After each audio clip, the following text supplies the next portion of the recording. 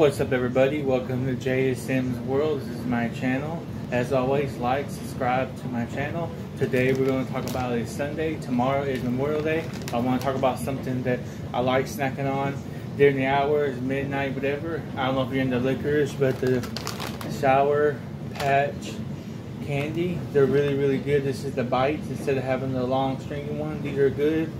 I like them. They are so different kinds of flavors, and they're very yummy. Kind of sour. If you're into sour stuff, check out the Sour Patch. I like them. Most people would like them, but they are very good. Anyways, you can get them from Kroger's, HEB, or whatever you want.